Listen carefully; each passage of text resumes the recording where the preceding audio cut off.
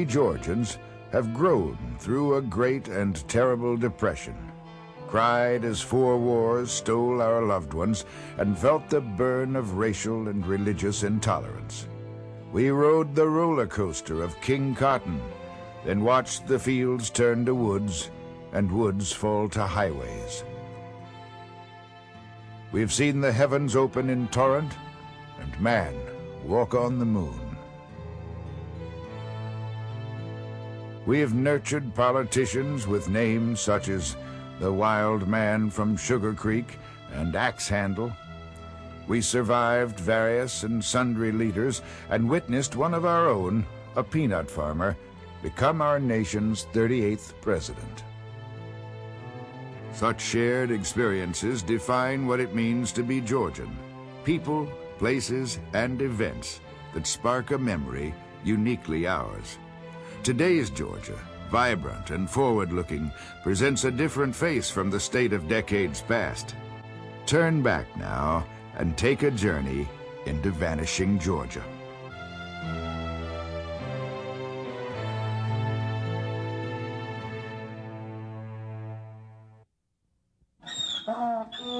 I heard of people taking a rabbit's foot for good luck.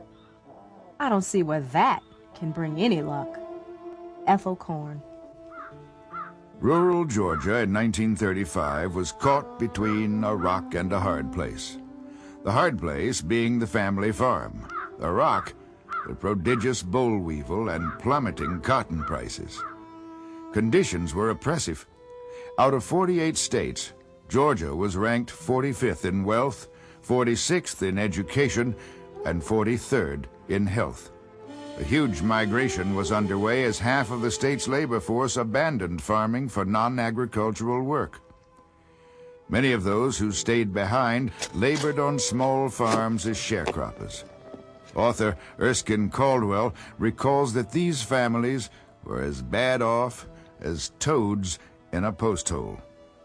We'd go right about the time the sun would get enough to where we'd get the dew off of the cotton. Usually didn't like to pick it when it's still wet. But then sometimes we'd pick on after dusk and until it got too dark to stay in the fields. Take very few breaks. We'd carry our lunches in paper bags with us to the fields and our water, and we'd sit there all day long, sometimes a 16, 17-hour day. And my mother and I, she was the best at it. We could pick a bale every 2 days. And people tell me today we were excellent cotton pickers. And I came down and worked on the farm for him in summertime. He was being real generous with me. He paid me $5 a day and he paid the rest of the hands $3. And he kept reminding me how generous he was being with me. But it was can't to can't. We're talking about can't hardly see in the morning, can't hardly see at night. That was a work day, and grown men were just making 50 and 75 cents a day. You know, we were so poor, at least part of that time, that in the time of thunder showers or rains, we'd have to find some buckets or pans because the roof would leak. I remember laying in the bed at night, in a clear night, I could see stars through the roof. So it was really kind of primitive back on our farm. My son and I, and the grandson, we're farming about 600 to 800 acres now, and we don't have to hire any extra help. Back then, it took a huge family to make a living on a farm. Despite the extreme hardships, people made time to help each other. As Alice Rose wrote, "If anyone was sick, you chopped their firewood, washed their clothes, cleaned their house for them. Love your neighbor as yourself, and you know, we believe that here." The occasional luxuries that were squeezed from the family budget made for lasting memories. Up until that time, we made our wagons out of wooden wheels and wooden bodies and nailed them together out of scrap planks. But this little red wagon was a real jewel, and I remember pulling that little red wagon with my brother in it all over the farm. It was a real luxury item, and I don't know, it probably cost maybe $1, $1.25, $1.50, and that was a real sacrifice for my family to spend that much money at Christmas time to give me that kind of a luxury. But I'll always remember my first little red wagon at Christmas time. I've lived the past. I enjoyed my part of the past in the primitive days. And I hear those people say, you know, let's go back to the good old days. I've already lived those days. I really don't want to go back.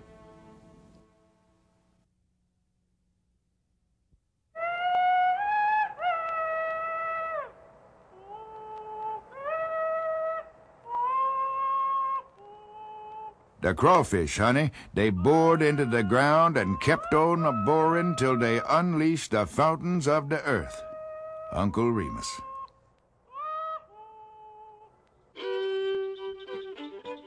In deep southern Georgia lies the Okefenokee Swamp. Protected today as one of Georgia's most precious natural wonders, the Okefenokee's remote black waters and impenetrable vegetation were once regarded with fear and suspicion. Into this unlikely setting came a group of pioneer families who made the swamp their beloved home for over 100 years. Homesteading on the low islands of the Okefenokee, the families lived a true frontier existence. Isolated and self-reliant, they created a lifestyle sustained peacefully by the natural abundance of the swamp around them. Okefenokee people, I think the pendulum with them, even into the 1930s, was on independence. They were very independent people who treasured the art of independence. And they were very proud of the fact that they didn't have to depend on anybody, society, or a government, or a business to keep them going. They were self-sufficient people. They could live on the land, trust their own instincts, preserve their values, and rear their children as they would like. The swamp families lived off the fruit of the land. They became one with the swamp, just as comfortable in their natural setting as the alligators and cypress. The land provided deer, bear, alligator, and ducks. They farmed pigs, chickens, sweet potatoes, sugar cane, and collards. What few things they couldn't grow or hunt, they bartered for, with cane syrup, fur pelts, and alligator hides. It was a way of life uniquely independent of the outside world. What made it so good is that we built everything by hand. All the buildings, the fences, shelters and all. We didn't go to town and buy the material. The only thing we bought was nails. We cut the small trees, the poles, and peeled them and notched them and built corn cribs and smokehouse, tobacco barns, and all kind of outbuildings. Even some of the dwelling houses, a lot of the dwelling houses that I've lived in has been built out of logs. My daddy was there from 1884 to 1945. Had a 7-room house. There was a screen porch all the way around. And he loved the swamp. He loved birds. It was a nice place to live. You could hear the wild turkeys every morning yelping. And Dad, he got us some alligators and put them in the rain barrel. Now, they were fun. But you know, you can turn an alligator over and rub him on his stomach and he'll go to sleep. Yeah. But then when it goes to rain, that is the most fun to watch them beller.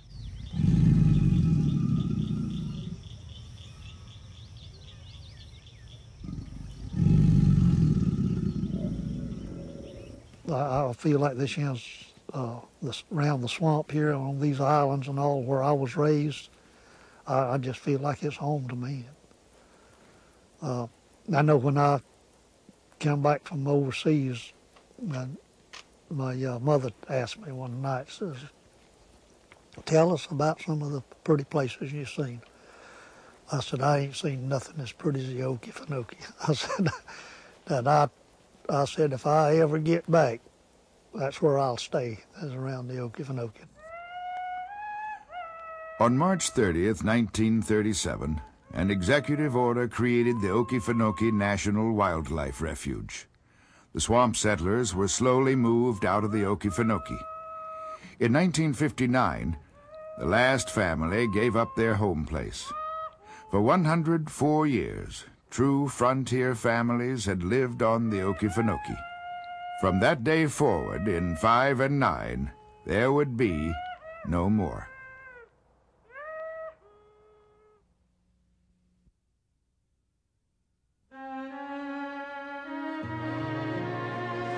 For many Georgians, their first ABCs, their first multiplication tables, were learned in a little one-room schoolhouse.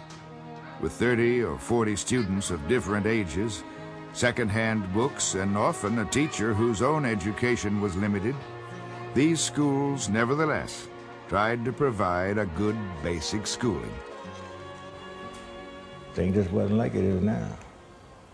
You had probably had what you call the school pants and the school shoes. So when you leave school and get home, you take those clothes off and put on something else to go work in the field. A typical one-room schoolhouse served rural Seabrook for nearly 50 years. Now a museum, it bears stark testimony to a time when going to school was a privilege newly won, and a very different experience from today.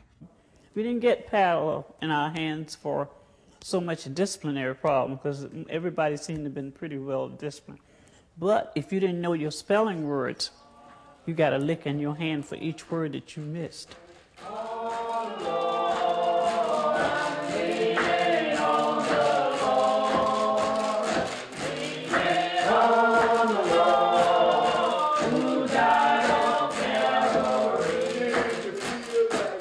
If we didn't have wood, the boys would go out and gather wood. That was their task. And then we'd get in there and start the fire. Usually the teacher was there by the time we got a fire started.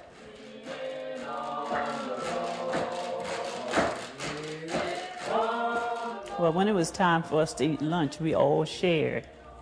In fact, you may have something I would like to have, and we would swap. Or if I didn't have lunch at all, another child might share with me. But of course, my teacher is the one that I remember most that would share with me. By the time Seabrook School closed its doors for good in 1947, it had grown to a full 2 rooms. Local residents once regarded the old school as a reminder of the dark days, something to be forgotten. But since restored, this simple building monuments a community's struggle and serves as a touchstone to our past.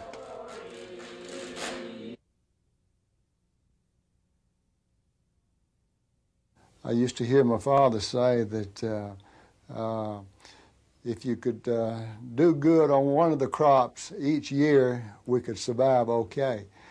And many times the cotton wouldn't do too good. The drought would get the corn. Had very few peanuts. But there again, we'd have a good year with the turpentine, so it would carry us through. In 1908, the booming American turpentine industry produced 2 million barrels. By 1938, the industry employed 20,000 people in Georgia alone. Gum, collected from the vast tracts of unused slash and longleaf pine forest, helped many a rural family survive. Turpentine workers spent long, hard weeks alone in the woods, but jobs were nevertheless jumped at. It wasn't necessarily in the rural areas of Georgia a job in turpentine. It was a job, period. There were no jobs, and until World War II, everybody a job was they wanted work. It wasn't a question of price or time. It was just a question of making any kind of livelihood they could. The first job I ever got was dipping turpentine, and they'd have cups on these pine trees here, and you'd take a bucket and go around and dip all of this turpentine out of the cup, take the cup and scrape all the turpentine out into the bucket. Then you carried it and poured it into a barrel. Well, the job that I got paid me 65 cents a barrel, and it would take all day, about as hard as you could go, to get a barrel. And about a dirtier job as you ever got into, because I'd come in with turpentine all over me, in my hair, and on my hands, and on my clothes.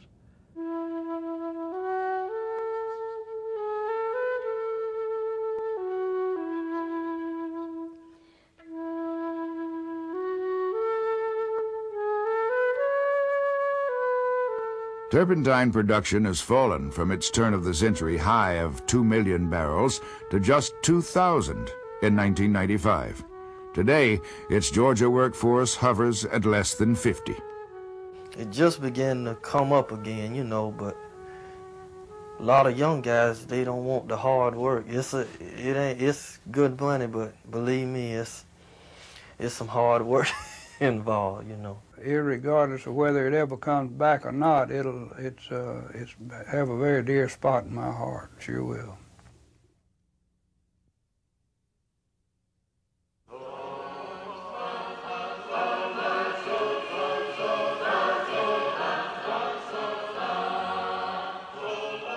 These shape note sounds carry across Georgia history. The sacred harp tradition was developed in the rural regions of our state in 1844, a time when people gathered without musical accompaniment to sing. The farmers would toil the fields for 5 days a week, and on Saturday they would go to town to buy groceries and see Miss Molly and do their regular chores. And then they would have singing schools, started having singing schools. And then on Sunday they would go to their regular church and have, after church service, they would have dinner on the ground and they would have singings.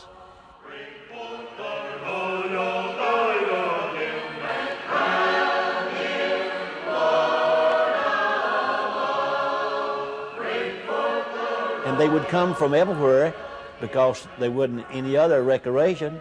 They would do their courting there, they would do their trading there, and they would get to see all their friends.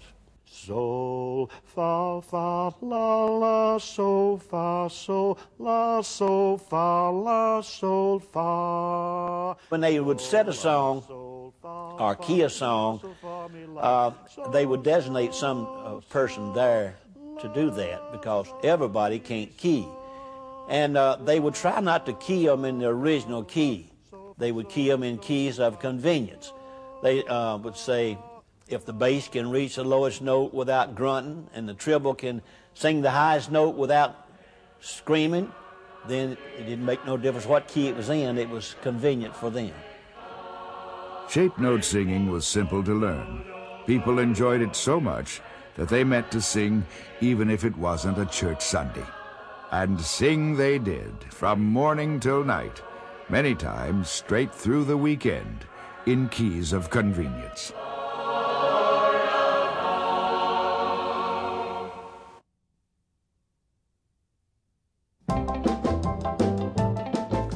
G.K. Chesterton once remarked, "The traveler sees what he sees, the tripper sees what he has come to see." Life may have been simpler back then, but it wasn't all routine. Trips and vacations to the coast and mountains by rail and by road expanded our horizons with marvelous and mundane experiences. Remember stopping at Stuckey's? Just when you were desperate for a drink or snack or running out of gas, you'd see the signs. The signs was a big part of the Stuckey program. It was almost necessary to have a lot of signs on each side of the store, about a mile apart till you got closer. Then they got down to half mile, quarter mile, then yards and so on. You would advertise the food items, you know, like giant milkshakes, hamburgers, fresh sandwiches, juice. Maybe one sign would say fudge, one sign would say pecan log rolls, and it always said stop at Stuckey's. And everybody did. Dad would always gas up the car, and then we would be sent in to go to the restroom, and we'd always have to weave our way through the store to find the restroom, and then on the way to the restroom we would always locate some toy, the rubber alligator, the whoopee cushion that we decided that we desperately needed, and would try to coerce our parents into purchasing for us. Lured in by the candies and novelties, clean restrooms, and free ice water, travelers fueled Stuckey's growth. By its heyday in the 1970s, Stuckey's employed some 6,000 people in over 300 stores, all providing lots of sweet memories. Pecan log roll, pecan divinity, pecan chocolate fudge and maple fudge. Goo Goo clusters, the boxes of peanut brittle, pralines, stuffed dates, sugar and spice pecans, toasted and salted nuts. It was quite an assortment to choose from.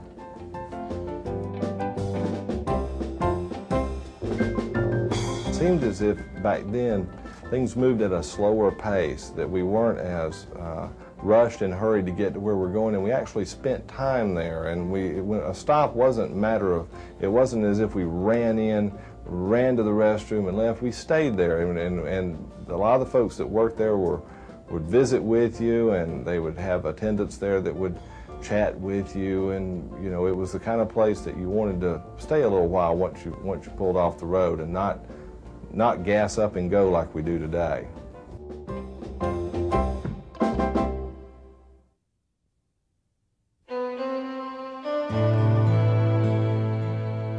Back then you could meet an old fellow with an old ox wagon, and he'd stand there half the day if you wanted to talk. You meet a feller now, he'll run over you. Nobody's got no patience.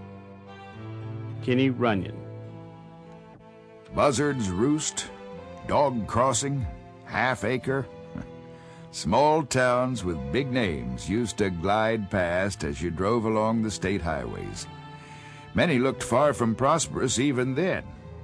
Once they might have held a cotton gin or turpentine still, a bank or two, and any number of small stores. But now they found themselves nearly empty as farming declined. In most of these towns, life revolved around the general stores. That was the only place to come to, the store and the post office. There was always a big crowd when the mail got put up in the morning. I remember back then ordering something that went up on the afternoon train to Sears Roebuck, and they'd throw it off down here at the post office the next afternoon. That was good service. But that was when the town was most crowded, when they came in to check the mail. Osierfield, an old railroad town, is one of those small communities you may have passed through. It was once called Ocean Field because its low-lying ground turned to sea-like lakes whenever it rained. Back in 1906, I believe, that's when it had your cotton gin, your turpentine steel, your hotel. We had a doctor here. We had a two-story hotel. It had a blacksmith shop. We had about 3 or 4 grocery stores. One was located right beside my store that burned, and a drugstore which had serviced the doctor too. It was a doctor and a drugstore. Today, all that remains of Osierfield is an old general store by the railroad track and lots of memories. Saturdays was one of your busiest days. That's when most all of the farm help came in to get their week's supply of groceries. And of course, it was put down on the little ticket in the box. And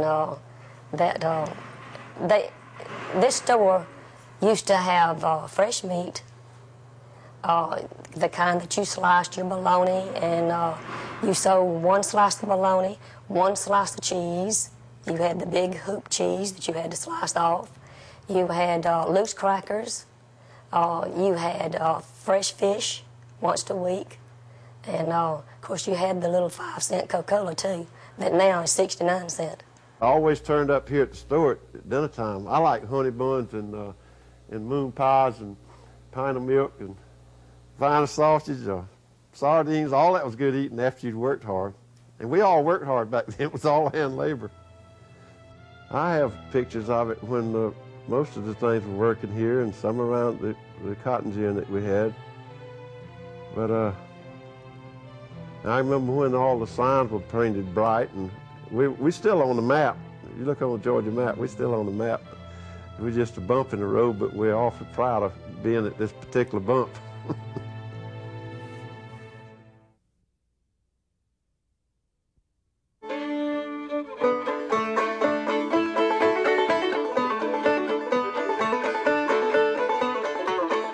One weekend when my father was home from college, there was this visitor who said that she had spent much of her life traveling and had used this guidebook that was written by a man who listed 7 beauty spots in the world.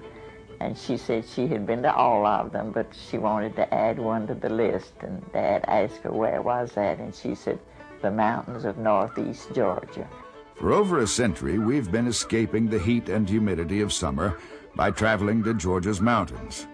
Today, almost a suburb of Atlanta, the mountain region used to offer a remote and different world, populated by stoic people who express themselves on the fiddle and in clay more easily than in words.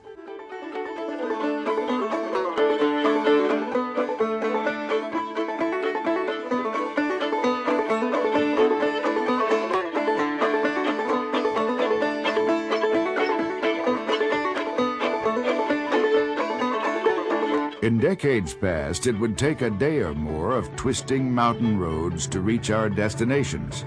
But the lure of cool breezes, clear lakes, and breathtaking views pulled us northward, especially to Tallulah Falls.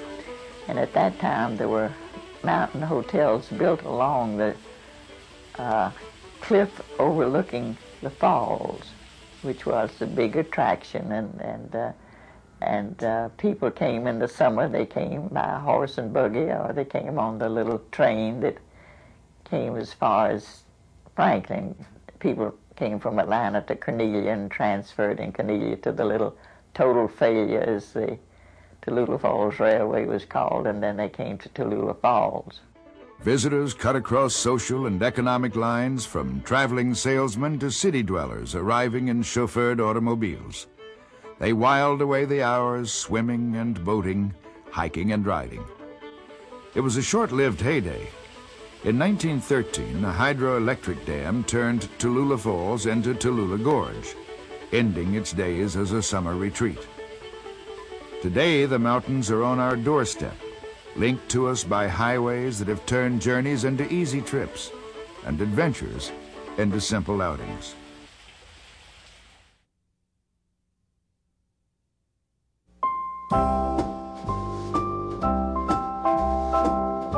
Giving Northerners unbuttered instant grits is an old remedy for getting rid of tourists. Louis Grizzard. A second Northern invasion, after the Civil War, took some of the most beautiful areas of Georgia as exclusive winter retreats. In the early 1900s, some household names came south looking for a winter getaway. J.P. Morgan, William Rockefeller, and Theodore Invell were among the richest men in the country when a Georgia island called Jekyll caught their eye. They named their little piece of paradise the Jekyll Island Club. It started out mainly as a hunting club, but soon developed into a 2-week winter retreat for New York City's finest families. By 1915, the wealth and prestige of that membership had grown to the point where they controlled about 1/6 of the wealth of the world. The club operated from January through April as a winter retreat. Most of these people belonged in the summertime to the Adirondacks Lake Club and, of course, lived in New York, Philadelphia, and larger cities in the Northeast. They would come down here to escape the rigors of the winters and stay for about 2 weeks. Those who wanted to stay longer than that might build a cottage such as this one. There are few other so-called cottages in Georgia that have 17 bathrooms, courtyard swimming pools, and 40-foot solariums. They would bring their entire entourage with them, their entire family, the maids, governesses, and so forth would come with them, and really maintain, although in their eyes, a much more simple way of life than what they had in their home state. Nonetheless, it was not uncommon for them to change clothes 7 times a day. And in one case, the Macy family, where the governess has recorded a lot of that information, they brought 22 steamer trunks for the wife for a 7-day visit. Club members came to Jekyll then for the same reasons we would today: the beach, golf, play, and solitude. But the island paradise was to be short-lived. Death and taxes caught up with the millionaires. The 1930s was a decade in which a series of events occurred which made it very difficult for these people to accumulate wealth and to pass the wealth on to their children. First of all was the estate taxes, which made it difficult for them to take the money they had accumulated in their lifetime and pass it to their children, and that's still with us today. But the sort of wealth that these people had, to give up 30, 40, 50% of that off the top and then divide it between the children. 2 or 3 generations later, there's not a lot left. After the war, there simply was not enough interest on the part of the club members to reopen the club to make it successful. And in 1947, it was sold to the state of Georgia for $600,000. Tom Coffey, a young newspaper man, gleefully wrote of the club's 1947 closing. With the state's buyout of the Jekyll Island Club, it is still safe for us to operate on the theory that a Yankee is worth more than a bale of cotton and is twice as easy to pick.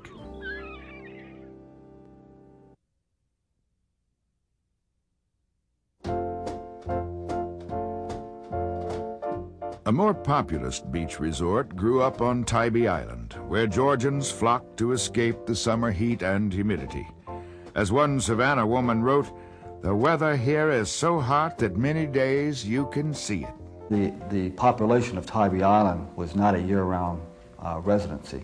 The population of Tybee was mostly just summer residents who came from Savannah primarily to escape the stagnant summer air there and take advantage of the sea breezes on Tybee. Tybee Island lay not a 2-hour train ride due east from Savannah. Get on the train down on the east side of town on President Street, and the train went over causeways and bridges through the marshes and past Fort Pulaski and on to Tybee, and the people would get off and spend the day at Tybee. It was a real gathering place for Savannah people to have fun. By the 1930s, Tybee was a booming beach resort with numerous summer cottages and several fine hotels strung along its shore. This was the only beach in this area. This was the only getaway, the only real resort area. At that time, it was a wide open beach resort, so people really just mushroomed as far as the number of daily visitations go. So there could be anywhere from 10 to 20,000 people throughout the weekend here on Tybee Island. Tybee became a cool destination where kids of all ages swam by day and danced the warm, lingering summer nights away. Well, Tybee was heaven on earth for the young and the old. We had the run of the island. We spent all summer just having fun. We were in the water, we were on the beach. At night time, we went down to the pavilion and danced or walked on the beach. It was wonderful. Well, no, the men were not allowed to wear topless bathing suits as they do today. It had to be an all one-piece suit. And if they would just even pull the shoulder strap off sometime, the lifeguard would go up and tap him on the shoulder and say, "Put your strap back up." It's against the law. It was against the law. With lieutenants and privates spilling out from nearby Fort Screven, and girls aplenty arriving by both train and car, the famous Tybrisa Dance Pavilion jumped to a humid mix of laughter, big band sounds, and stolen kisses under the pier. The boy would come up and tag the boy on the shoulder rather than he'd step aside, and then he'd dance with the boy that tagged you. And the more tags you get, the more popular you were. Yeah, they broke in is what it was. They would break into a dance. But if you sat and danced too long with one, see, that wasn't too good. You were stuck. Tybee's star waned as better roads and more cars widened our horizons. The Tybrisa's lights slowly dimmed. The railway from Savannah stopped running, and most of the hotels closed. It would be many years before we discovered again the heaven on earth that is Tybee. Zippity-doo-dah, zippity-ay. Johnny Mercer traveled further than most, but in many ways never left home. As America's greatest lyricist, Mercer was a down-home Georgia man who wrote lovingly about his home state. His most famous song, Moon River, was a fond remembrance of the small tidal creek that ran behind his Savannah childhood home. But before Mercer started to write, he wanted to act, and to do that, he had to get to New York. So they decided to stow away on an ocean liner that was plying between Savannah, New York, and Boston. Well, they stowed away, but were caught halfway to New York, and they were be made to work the other half until they let him off in New York. Johnny's ambition was to be an actor, but his natural talent, obviously, was in songs and lyric writing, and quickly the acting part gave way. Luck smiled on Johnny Mercer. In 1935, Mercer moved to Los Angeles, and just 3 years later had his first Academy Award nomination for Jeepers Creepers. Mercer is acknowledged by most of his colleagues to be the greatest lyricist and songwriter in terms of use of vernacular American speech. Most of his best-known works, songs like Accentuate the Positive, Goody Goody, even the lesser-known ones, P.S. I Love You, took very simple phrases that people use every day and then made magnificent works of art out of them. Very few other lyricists used American speech that way. They used the English language. Over his career, Mercer would receive 18 Academy nominations and 4 Academy Awards for such songs as Accentuate the Positive, On the Atchison, Topeka, and Santa Fe, Moon River, and Days of Wine and Roses. Some of his composer colleagues laughed at his way of doing work, which was frequently to lie back on a couch and sort of stare off into space and maybe to take a snooze. And one of his colleagues, I think it was Harry Warren, named him Cloud Boy. It was the creative muse working in his way, which was just to relax and kind of let it come. Mercer never strayed far from his Georgia down-home feelings. He called on the memories of his youth, birds, meadows, rivers, and trains, to set his songs in a unique Southern vernacular. Well, the Savannahans have never fallen out of love with Johnny Mercer. They've loved him all his life because he was a very unassuming fellow. Despite his fame and popularity, he wanted to be a regular fella, a regular citizen, good old Johnny Mercer, that's all. Mercer left an indelible impression on American popular music. His legacy colored our lives and still stirs strong memories in all of us, including Emma Kelly, Savannah's Lady of 1,000 Songs. Johnny, wherever you are, we love you and we miss you so terribly, but you're right here in our hearts. Was it dusty on the train?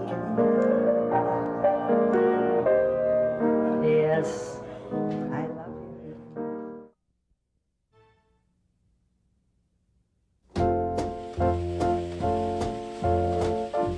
Savannah is both beauty and history.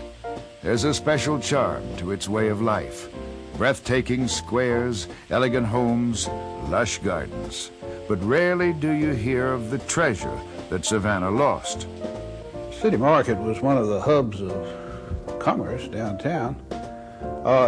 Vendors rented spaces in the market. It was, you had produce dealers, fish dealers, you had a restaurant in there, and all sorts of goods were sold. It was like a citified farmer's market. The Savannah City Market, built in 1872, sat on a downtown square just 2 blocks from the river. It was the city's commercial meeting place, where gossip and commerce intersected. Kosher chicken man was Mr. Cosman. Mr. Madden was in the meat business. Mr. Moxovitz was still Moxovitz Produce. He was a produce man and muse. We had Mr. Freeze in the chicken business. The Matthews went in the fish business. And there were various and sundry kinds of independent, small farmers that would come to town and huckster their beans and peas that they picked and shucked and woven, grass-woven platters that they would put them in. I think the whole thing in the city market was person-to-person contact, people to people, eyeball to eyeball, friend to friend, competitor to competitor, you know. It was a whole lot of fun trying to outdo the other guy. When you lose the fun, you lose everything. The thing I remember best about the city market is how it smelled. It didn't smell bad. you smell fish, but fish to me do not smell bad. Fish smell good because I like to eat fish.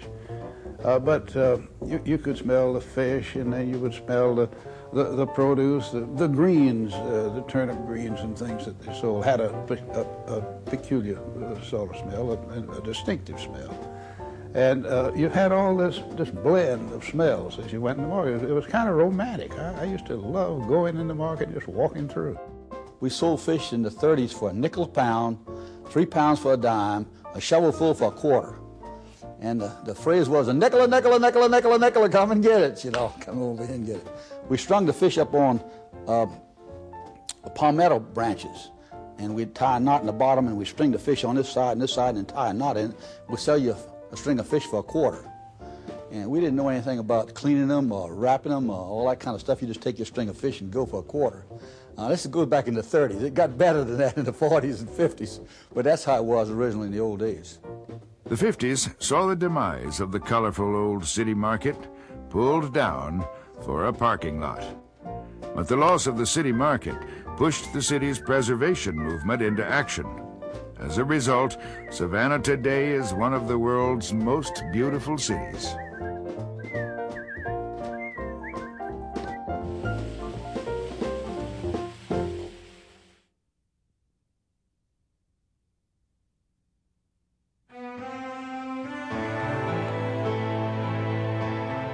The word home to a Georgia man and a Georgia woman is synonymous with the word love. Cornelia Wallace. During the 1930s, our luck just about ran out. The boll weevil had bedeviled science and wrecked the economy. Small rural towns such as Possum Trot, Lick Skillet, and Frog Bottom were disappearing from Georgia's map. Farm labor was on the move in search of jobs, any job.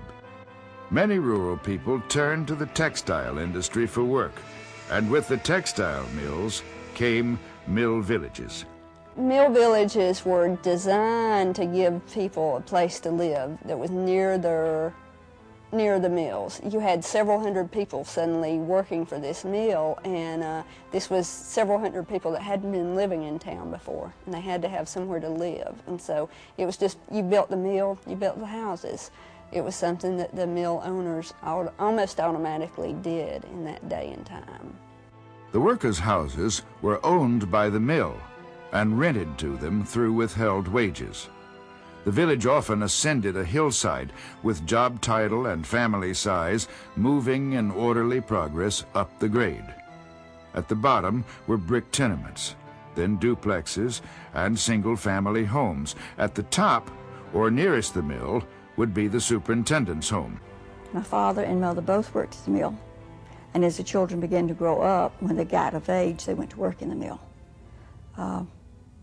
At one time, I had 3 brothers and 6 sisters, and at one time all 3 brothers was working and all worked in the same department, and which was a weave room, which is where my father worked. Life was hard, each day regulated by the sound of the mill whistle. They blew the whistle. They had each mill had its own smokestack and whistle, and none of them had the same sound. And you could tell this is good which whistle was blowing. You learn to know who's first one. You'd say, "Oh, that's Am City." We used to try to see who did it first. You know which mill was blowing, and then it blew in the late afternoon when the mill let out. And every morning about 4 o'clock, they'd blow the whistle and be sure everybody was awake, so they'd be in the mill before 6 o'clock to go to work. Mill villagers often kept away from nearby towns and outsiders, and became very close-knit communities. On the village, everybody knew, not only everybody on the street, but everybody on the village. And it was a sense of belonging that everybody had. It didn't matter. You knew who they were, you knew who their parents were, you knew what department they worked in, you knew what church they went to, you knew if they were in Scouts or not. I mean, you knew everything about them. It was just like an extended family. Although mill work meant low pay and long hours, some mill owners tried to protect their workers from the ravages of the Depression. During the Depression, the Callaways tried to make sure that at least one family member was employed at full wage. And this was a time when the mills themselves were not doing well economically. They were having to warehouse their products and save them for better times, but they were concerned about the families. After the war, the advent of affordable transportation made mill villages unnecessary. And by the late 1940s, most mill village homes had been sold to the employees. My children grew up in the metropolitan area, and I see a lot of things that I feel like that they missed, that I took for granted. That sense of security, sense of belonging is one of the things that I think has been lost, and one of the things that I really cherish. Not so long ago, Atlanta was ringed with farmland. Today's suburban subdivisions and shopping malls were built on dairy farms worked for generations by the same families. On one rolling pasture land east of Atlanta, Georgia's first true 60s superstar was born. Established way back in 1919 with 3 cows, Mathis Dairy would reach international fame for a succession of gentle female bovines named Rosebud. You see, Rosebud was not just any cow. Rosebud was a happening, a kid's farm fantasy come true.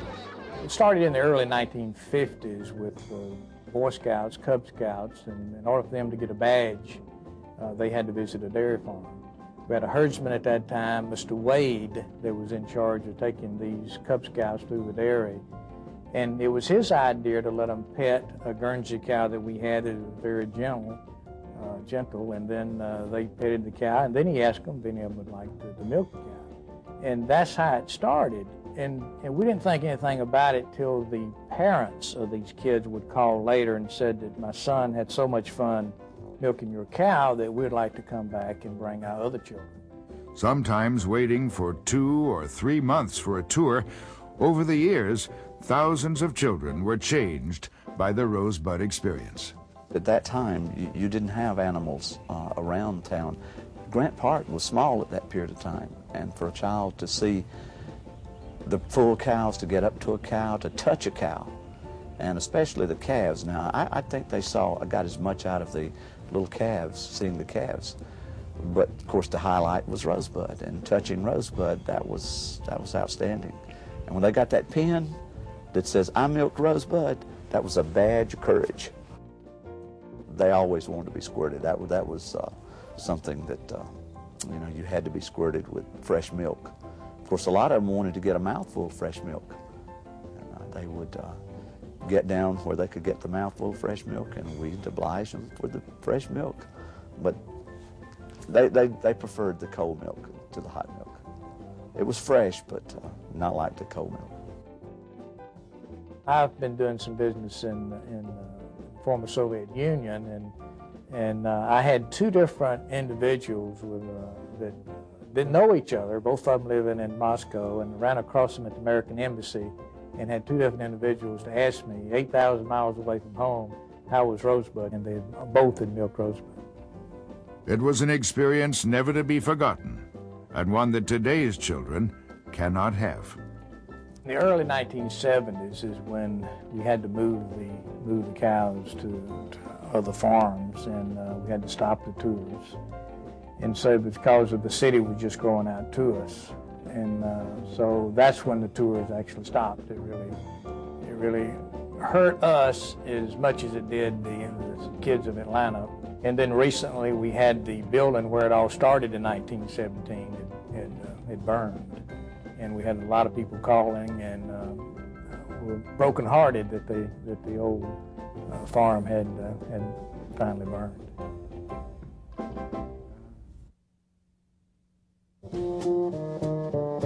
One of the best things a man can do for his son is pass along a love of baseball. Louis Grizzard. Swung, fly ball deep left center, Grissom on the run, yes, yes, yes, the Atlanta Braves have given you a championship. Listen to this crowd. With the Braves moved to Fulton County Stadium in 1966, the South had secured its first Major League sports franchise. And with the Braves came the greatest slugger that baseball has ever known, hammering Hank Aaron. Billy Bruton, many years ago, used to tell me that you put into the game what you get out of it. You know, if you come into the game of baseball, no matter whether it's baseball or whatever it may be, if you work very hard, you're going to have a glorious career. I took every play very serious. I went to the bat very serious. I studied the game. I knew what I wanted to do. In his 23-year career, Aaron would play in 24 All-Star games. He dominated the league and rewrote the record books for most runs batted in, total bases, and most home runs in a career, 755. Many of his record-breaking feats took place right in our own Fulton County Stadium. It was a great place for me. You know, really, the ballpark was great for me. It was geared for my type of hitting. You know, really, I enjoyed playing here. I always felt that in this ballpark that I could always, if I walked out on the field, that I could always hit a home run. In this same friendly stadium, on April 8, 1974, Hank Aaron broke Babe Ruth's record for home runs, slamming number 715 out of the park. Swinging, there's a drive into left center field. That ball is going to be out of here. It's gone. It's 715. I don't know that you're ever going to see that kind of drama again. Not as far as me, but as far as the stand, the people in the stand. You know, they enjoyed themselves. I think the most important thing was the fact that my mother and father was able to be here. But overall, I think that the fans had a wonderful time, and I was able to put myself in history, you know, and they put themselves in history here when I hit the home run. He'll be remembered as a guy who just loved to play baseball, a fellow who not only set the home run record, but he has other records that'll stand. I don't think they'll ever break Hank Aaron's record. So I think it's 755 home runs all time, and I don't think that'll ever be broken. And so he's going to be able to say that and his grandkids too, that my dad hit more home runs than anyone else in baseball. Henry Aaron, who 2 years ago seriously announced that he was going to challenge the great Bambino, has done it here tonight, Monday night, April the 8th, 1974. Baseball covets its heroes, but Fulton County Stadium, the house where Aaron set so many of his records, will be torn down in the fall of '96 to make room for another parking lot.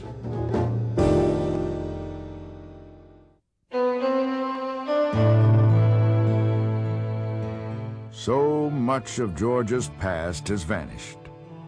People, places, lifestyles are gone in the blink of an eye. But the South is long on tradition and strong in storytelling. As long as we have memories and share them, as long as we listen well and pass on our stories, the past will never be lost completely. With his last breath, Booker T. Washington said, "Take me home. I was born in the South. I have lived and labored in the South. And I wish to die and be buried in the South." You'll not find many of us who would disagree.